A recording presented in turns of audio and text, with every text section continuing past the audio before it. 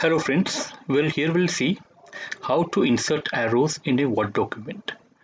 So here you can see I have opened my Word document. Here there are tabs, you will see tabs. So here in insert tab, that is the third tab from file, home and insert.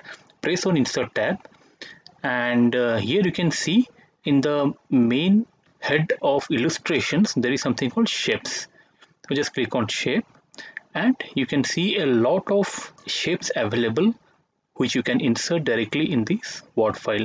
For example, I want some arrows. You can choose whether this arrow, a left arrow, right arrow, up arrow, down arrow, or arrows facing both sides, or top and bottom, everything, and this kind of arrows.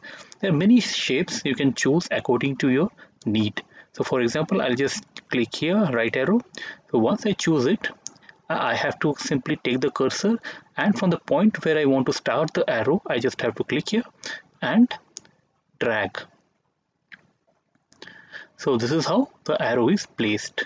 And for example, I want to go for some other arrow. Here the shortcuts will be available as well. I'll click here and go for this arrow. You can see this is the down arrow.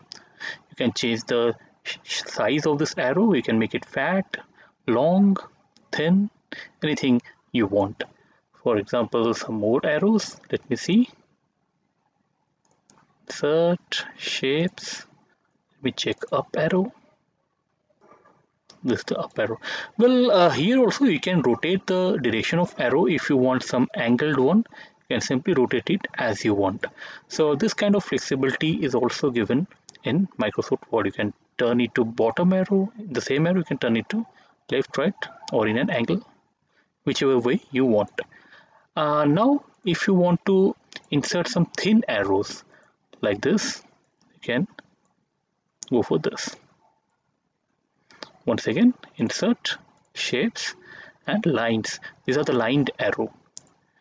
Just choose from where you want to start to the point where you want to take it.